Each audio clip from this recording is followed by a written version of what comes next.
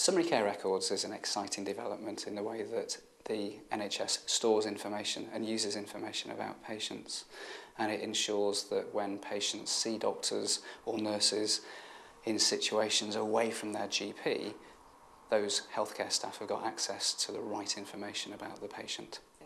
In order for a patient to have a summary care record, it's actually quite simple. They'll receive a letter, and if they're happy to have a summary care record, they just sit back and in due course their GP will create the summary care record for them.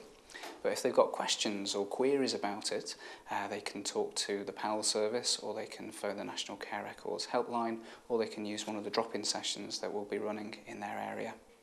The summary care record is completely confidential. The only way that it can be viewed is by NHS staff who have asked for your permission beforehand.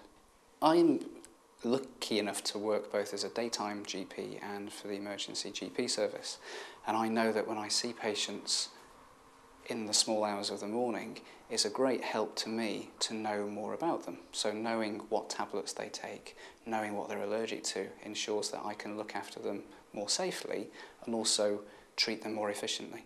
So running alongside the summary care record is Health Space, which is a really exciting new way in which patients can take more control of their health records. Health Space enables you to keep track of your own health details, it enables you to view some aspects of your medical record, and in future you'll be able to communicate securely with your own GP. Details about how you can create your own Health Space account will be included in the letter that you receive from NHS Bradford and Airedale.